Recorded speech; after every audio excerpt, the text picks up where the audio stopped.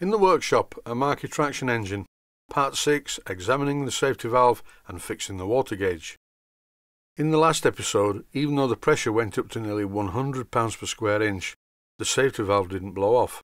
The spring is far too strong, and here it is in pieces on the bench, and as you can see, this spring is ridiculous. It was not the one that was fitted to the engine when it was new, and a spring of this thickness is absolutely no good when there's such a small ball on the seat inside the safety valve.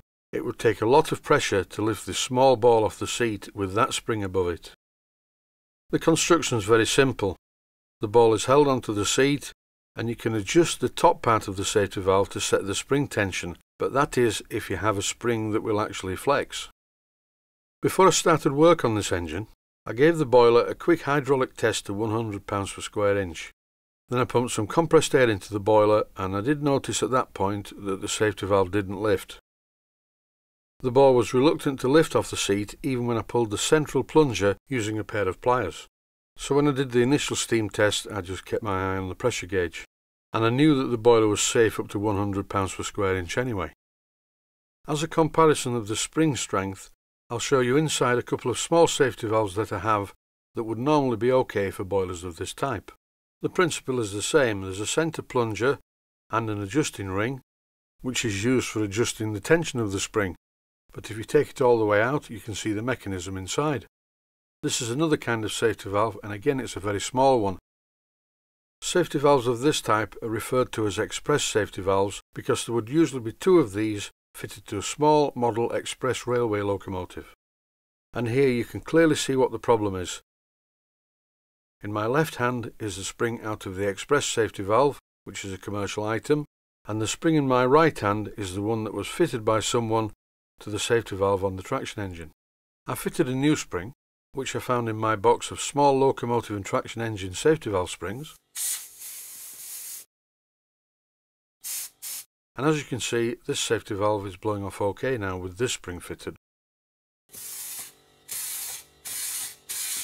This will allow me to steam test the engine properly, but I'm going to recommend to the owner that he contacts Markie and buys a new safety valve for the engine.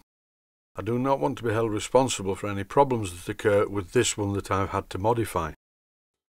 This next job turned out to be difficult. It was a very necessary job to do because the water gauge just didn't work. So first of all, I removed the top cap.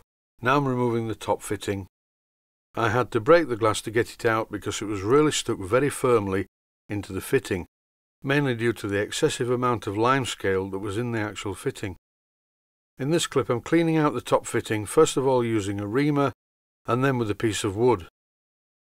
I could have put it into my acid bath, that would also have got rid of the limescale, but doing it this way was easy enough and it got rid of the limescale, which is what I wanted to do. Even after cleaning out all of the limescale, the glass was a very tight fit in the top part of the water gauge. I don't really like the idea of this. And here's the bottom fitting, and it's very solid with limescale.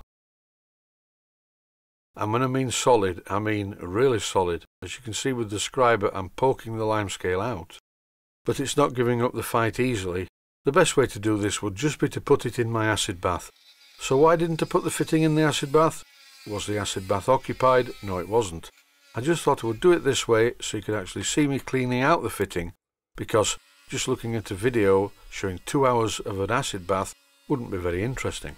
Unless, of course, body parts repeatedly floated to the surface of the acid bath.